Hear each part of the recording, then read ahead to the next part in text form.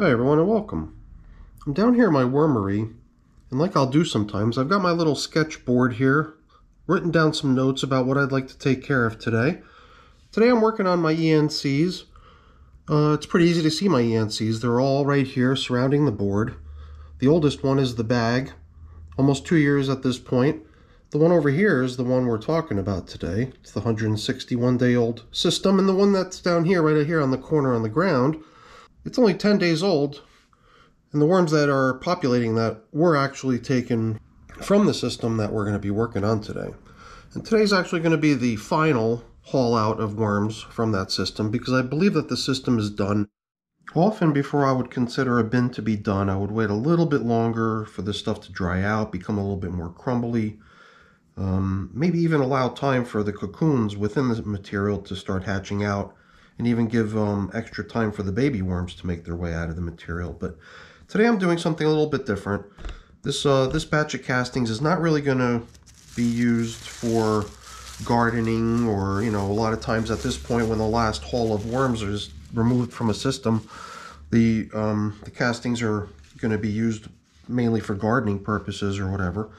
But in this case, the material is going to become the new bedding for all the remaining cocoons in here.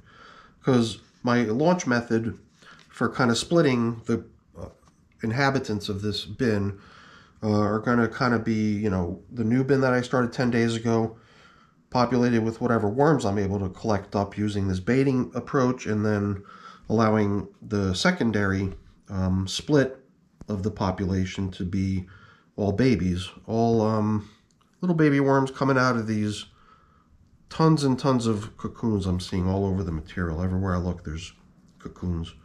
So the first thing is going to be to extract what remains in here and get those little guys into here for transport. And I guess while I'm at it, if I bump into any of them, I could just, you know, collect them up.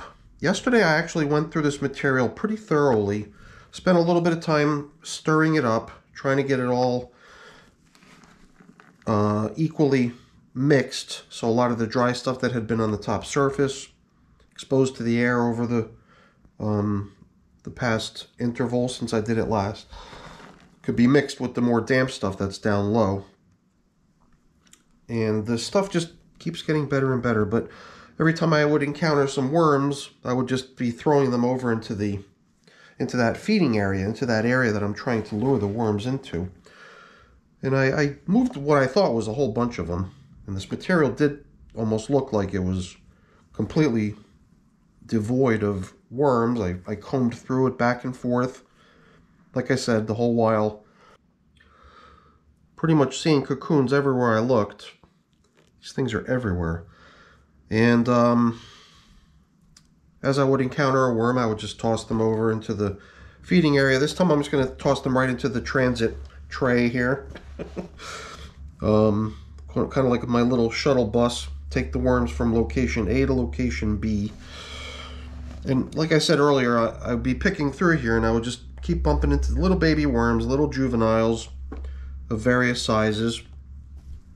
And I know that every time I'm combing through here and I spot cocoon after cocoon, I know that this thing is just ripe with new life that's going to come squirming out very soon, I believe. It's going to be exciting to see.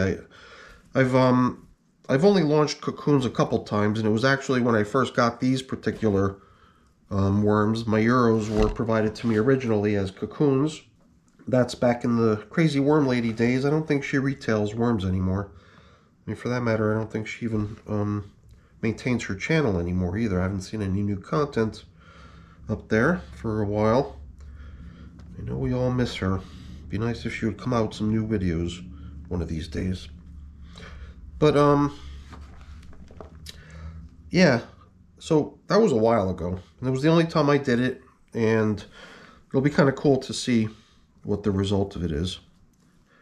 And I'm even wondering if I want to take too many worms out of here, because I did kind of think like, hey, you know, there's no harm in having a few more mature worms in here. So it's probably not the end of the world if I don't haul that many of them out. So we'll use this as kind of like a final opportunity to till the material up, because at that point I might just end up leaving it, kind of doing one of those set it and forget it kind of approaches. Even though the material's starting to dry out nicely, once I put the plastic covering back on top, it'll sort of lock in the existing moisture, and I hope it's not too damp. I don't think it is. I think it'll be just right. And I guess we'll, ultimately get to see if that judgment was an error or if it was a good judgment. But I wouldn't want it to get much drier than this. It's got definitely got a nice dampness level to it. I just wonder how it's going to equalize once I cover it up. I don't think we're going to see clumping. I don't think it'll start returning to clumping. I probably will allow it to be able to breathe off a little bit of its moisture. So yeah, maybe the texture of it will improve over time. But I don't think I'm going to pick out any more adult worms. You can see I've got a good number of them, leaving some behind, some bigger, some smaller, whatever, they could stay. We'll focus more on just extracting those worms that we baited into the feeding area. Just can't resist trying to pick off a few more. I just don't do this frequently, and I've seen people who actually, as their standard method, use individually picking worms out of material as their process. Yeah, I always wanted to see, I don't know, kind of a bulk process happening here. Never really wanted to get down into this sort of level, but whatever, we're not gonna. Let's leave them. Part of the plan was to leave it partially populated with some pilgrim worms into this new but old space, or old but new space. I'm still debating what to do with this stuff here too. I guess maybe, since the new bin has plenty of bedding and everything like that, it seems like it might be a nice thing for this paper here to stay with these castings. The plastic will come back, we'll cover everything back up again. But everything that's in here, no sense in taking it away from the worms. There's all kinds of bedding and food in here, but I believe we'll just relocate all of it with these worms. In the past, we had recycled the material so that we would have all kinds of well broken in food items, well broken in cardboard, paper, different types of bedding chunks. And at this point, hey, let's let the worms remain nice and cozy in here, hanging out. Try to minimize the shock on their relocation. Let's get them all out of here. It does seem like we must have either successfully gotten the material that they had been inhabiting dry enough and devoid of food enough to motivate them to leave, or maybe we just came up with a better combination of bait foods on this go around, because the original attempt at luring these worms out of this material, I think, wasn't very effective over the first, say, week or so. But things have definitely improved here. What a great turnout. I think that might be the best view of them we're going to get. I mean, we'll release them, get a little video of that too, but this was a nice close-up view of, how many worms appear to have been collected here. And I was skeptical. I didn't think I'd get too many, but I've been going with rough estimates of 250 per haul out, and I would definitely say we've got at least that many here again. So I'm going to stick to the 250 for each of the 3 haul outs. My guesstimate for how many worms we've got occupying that newest bin over there is something in that 750 range. All right. I'm not going to go too crazy with this kind of relaunch here. I've got the official paperwork to get it into the books formally as the newest of my worm bins with ENCs, but I've even specified cocoons. It's even like on its own little miniature size label, a little smaller than usual. I guess that's because I'm really treating this as sort of as an interim location for these little guys. I do want to get a few more of those deeper types of bins that I have, like the bin that we're going to be looking at next. That's the type of bin that I've been trying to get myself over to and move away more from these shallow tubs. So let's set this aside. I don't think there's much else to do here other than cover up. We're going to now let them also maintain their moisture, but in a way that allows for the system to air out and maybe dry a little bit in the process. Definitely different from what I usually do, right? Not quite the same. And you know what? So we don't have to come back to it. Let's go ahead and apply today's inaugural sticker. In fact, since it's an interim solution, I'm going to stick it right on top of the old sticker. And we'll, we'll at some point soon give them a new home, somewhere a little bit bigger. But let's go ahead and release the worms we collected. Now, before we move on to the new bin, just figured we would summarize what we had with this bin that we just sort of concluded its life cycle with which we launched 2 new systems. One of them was launched 10 days ago. The new one will have today's date as its launch date. But basically, this 161, basically 23-week-old ENC system was originally launched with what I estimated to be 500 worms. The fact that we took 750 out of the system, as well as probably many hundred cocoons, I think that was kind of a nice net result. The feedings were 19, and that includes the food that was added to the tub originally when it was built, even before the worms were added. So the food that came with the bin on its launch, plus 18 feedings, which averages to every 8.5 days it getting a feeding. Even though, as everyone knows, that's kind of skewed. Towards the end, I'll sort of like let the bin forage, and it'll take time without fresh feedings for many weeks at times. So basically, the interval is probably less than that if you take out that distortion that occurs to the math when you start really spreading out the feedings, or basically doing away with the feedings towards the end. The haul outs, as I mentioned earlier, 2 of them already, with which we've launched the newest system that I've got right here on the bench in front of me. And the last thing that you see down here at the bottom, it's just the tally of how long the bin was composting, how long the bin was what I call foraging, and then most recently 22 days to complete the migration, get all the worms out of there. So here we are with our volunteers.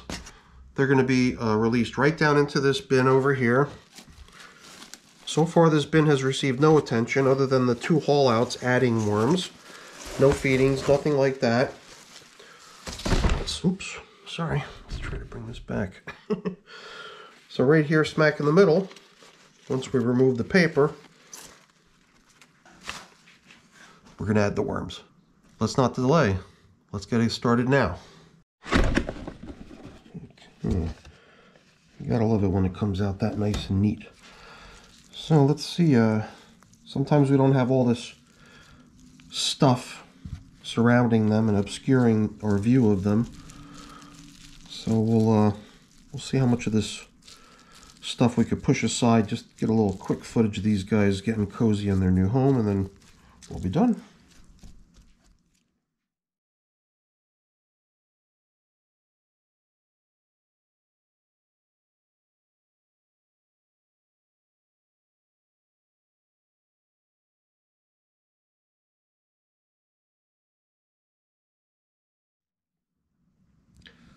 Well, I already cleaned off my gloves and removed them, but whatever. At this point, I'm just going to go bare hands. I just felt like I saw a whole bunch of cocoons just staring me in the face, so I thought I'd reach out there and see if I can grab a couple of them, take a closer look.